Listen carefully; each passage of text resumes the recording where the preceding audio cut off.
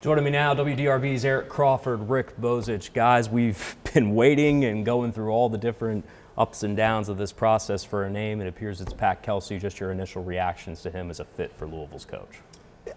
Tyler, his record is solid, and he's been in one-bid leagues, and he's won his conference tournament 5 of 12 years. That's impressive. And I've talked to some people I really trust in the college basketball world. Fran Fraschilla of ESPN, Will Perdue, former Bull.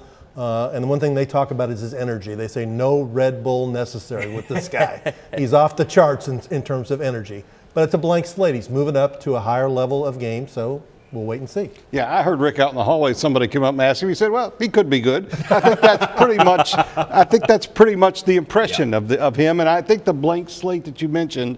I think that obviously it's a down if you wanted a name, but I think that'll be a positive for him because I think as people learn about him, they will kind of like what they see. Absolutely. Stylistically speaking, when we talk about Pat Kelsey, I want to run a few stats from this season at Charleston. They were one of the teams who shot the most three-pointers in the entire nation. They ranked 26th in the country in scoring, about 81 points per game. Right there, 31 threes a game. That's a lot. Ranked third. Defensively, not great. Gave up 74 points per game. Opponents shot 45%. I know this program wants defense, guys, but if you want a high-energy, fun style of play to watch that could score a lot, this could fit the mold for that. And players like to play that style. They like to get up and down the court. They like to shoot threes. It's the way the game's going. You look at some of the other teams that have been successful in the NCAA tournament this year, that's what they like to do. Yeah, big tempo. Number 50 in the nation in tempo. It's a faster tempo than Louisville played, and Louisville played faster than it's played in a long time on offense. Absolutely, and that culture, that energy is something this program badly needs. We know that, but this process to get here is something that I think is worth talking about as well. Your reporting has been great on the various candidates that Louisville has vetted out. How did we get here? Because last night we're talking about Richard Pitino as a candidate. We started swinging for Scott Drew, and then there's Dusty May, and then we're here.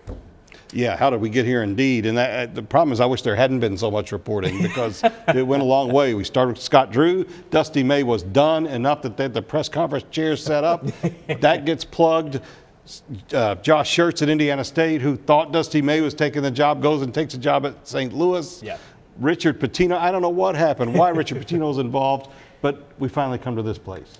Hiring a coach is hard, and it's messy, and there's no secrets anymore with social media, and that makes it more complicated. I'm sure Josh Hurd can't wait to hit the pillow and get his first full night's sleep. But, in the end, once he starts coaching games, it's going to come down to whether he can win games and get people back in the arena, and people won't remember if he was the first choice, the fourth choice, or the 44th choice. No, it's absolutely right, and I think that's important, is that the process is fair to question, but if the results that come from it are what everybody wants, then nobody's even going to be thinking about this. The temperature of the fan base is worth mentioning, though.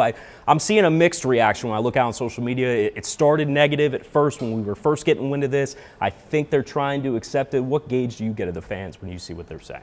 I agree with you, but I think it's inevitable that once he becomes their guy, I think he'll be a hit in the press conference. Some of the people I talked to said he'll bring a lot of energy, he'll be real exciting, and people will realize he's the coach. You got to get behind him. Yeah, it's an important press conference. I don't know how many season tickets you sell just with the hire, but when you looked at who was left, there weren't many people that you could hire that were going to sell tickets. Richard Pitino maybe, so he'll just have to do that by winning basketball games. Yeah, I have a source who worked with him in the past who said he's going to be extremely invested in the community, engaged. I think we know that this program in Louisville needs that badly right now to try and get the Cardinals back on track. But for now, that's Rick Bozich. I'm Eric Crawford. Oh, I'm sorry. I'm not Eric Crawford. He's Eric Crawford. I wish I was Eric Crawford. He's a lot smarter than me. He's Eric Crawford. You don't want that. I'm Tyler Griever. We're getting out of here before I mess up again.